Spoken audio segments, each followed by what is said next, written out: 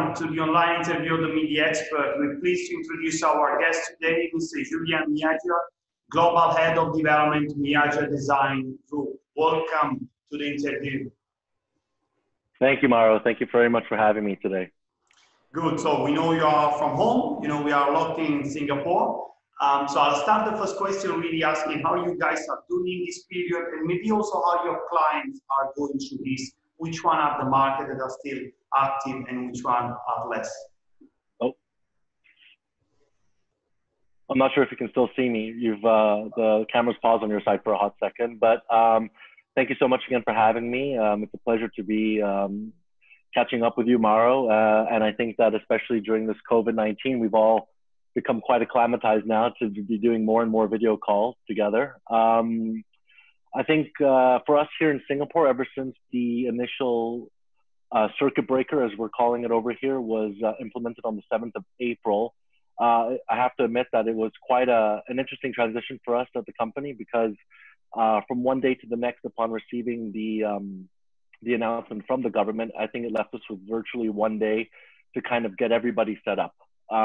It meant that all of our employees ended up taking all of their workstations home with them. And since then, I think it's just been about trying to find the best possible way to stay in communication internally as a team, and especially with our clients, it's maintaining that same level of communication we would on a normal basis.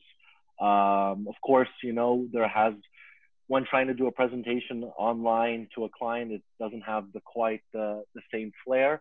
But I think that in terms of being able to deliver that to a client, it's still very important so that they feel that regardless of whether we're right there next to them or on a screen, we're able to deliver our vision and our ideas clearly.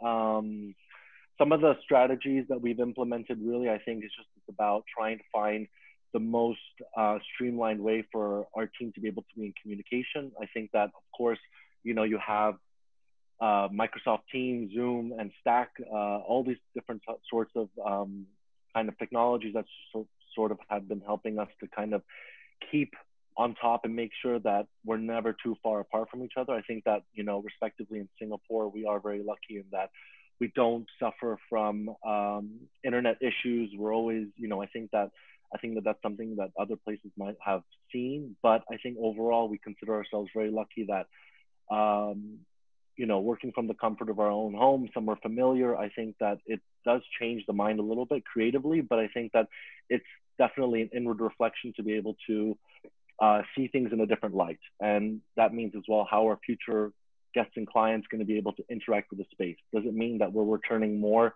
to the more residential feel in the hospitality sphere? Maybe. And I think that, yeah, I mean, it's, I think that we're maybe seeing the new norm. But I think that once we're all able to get back on the road again, and once we're able to interact on a face-to-face, I think that maybe the value will be double-fold than before. Do you guys do usually more residential or resort? We know that we are involved in both of them. What's the main field really of the company? What has been? So I mean, principally, we've been by and large mainly involved in hospitality. So whether it's city hotels, island resorts, or beachfront resorts, and of course we do residential as well. The trend at the moment is that we see our clients, especially in India, slowing down. I mean, this is because of the government protocols themselves. So I think each country has seen a different level of protocol in terms of how they're able to work in the office or whether they're allowed to continue working on site. We've seen this the most in the Philippines and in India for some of our projects. Residential, we've actually seen an increase in residential projects for us here in Singapore, and as well within the region, not residential developments, but more in the private residential themselves. Our other projects like we have in Sri Lanka, that seems to be on course, and our project in Bangkok, which is a hospital that we've been working on as well in healthcare, that seems to be progressing as well. Excellent, thank you. It was interesting your comment into the missing the human touch when you deliver the presentation through all this Zoom and video conference. That's probably the part that is most painful, not actually be able to have a bit of empathy and a bit of a human touch for the other person. Looking into the future, what is your overview of this recovery? Now, I'm sitting in Vietnam. Here has started already in the last couple of weeks. We start to see a bit more activity, resorts are opening again, people go out, Singapore will follow soon, Thailand will be there. What's your view into the recovery and when the full recovery will be reached?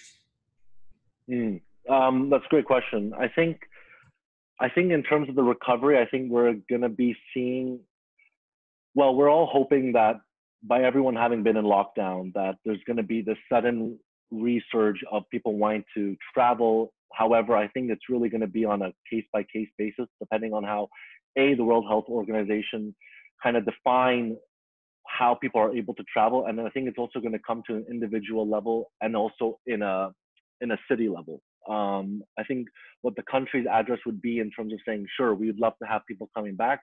I think though, from a city level, depending on the level of organization, I think we're going to see definitely a delay in terms of how fast implementation in terms of what is being told from a country level being told to a city and then even maybe to a sub-region level. I think that I think in terms of air travel now, I think that we're definitely going to be seeing a continued trend of only 50% capacity in terms of planes, ensuring that some sort of social distancing is being adhered to. I think masks and temperature taking are also going to be a new norm. And I think even maybe, we'll most likely need to have doctors' certifications to ensure that we've actually, that as an individual, we've departed the country healthy and that we're not maybe carrying something with us over. I'd love to say that, for us here in Singapore, that once this, the second circuit breaker comes to an end in June, that, I think first of all, it's for us to all be back in the office. Second of all, I think it's going to be all the hotels reopening as well, because I know that a lot of them here in Singapore have closed. And I think that it's also about getting the right staff back. A lot of these hotels have unfortunately lost a lot of their key staff. And I think that maybe it's an opportunity internally now for hotel management to look at, well, can we look to bring the best possible talent, whether it's in the F&B, even from the concierge to the reception desks, right? So I think that ultimately, where we'd like to think by end of June, I think that we won't be seeing till August, September, at least here in Singapore, especially with Singapore government taking such stringent measures to ensure that, Singapore comes back with, a good bounce back. Thank you. Well, a lot of interesting comment. Picking up on your airport comment that will have probably a bit more control and health and doctor.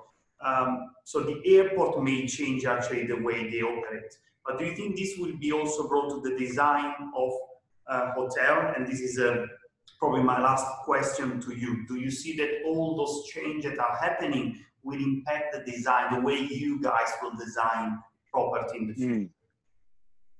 I think ultimately people are going to be still looking for an experience. Now, I think that we've seen a lot of great media in terms of how the earth and how nature is coming back into the city. I think we've seen wonderful reports of how animals are, not as shy to be able to take back spaces which were, I think, originally theirs. And I think with the sudden, the sudden downfall in terms of the amount of human traffic that's been coming, we've been able to see a beautiful resurgence of life come through into these spaces. I think that ultimately people are still looking for a space that grounds them into the local context of where they're visiting.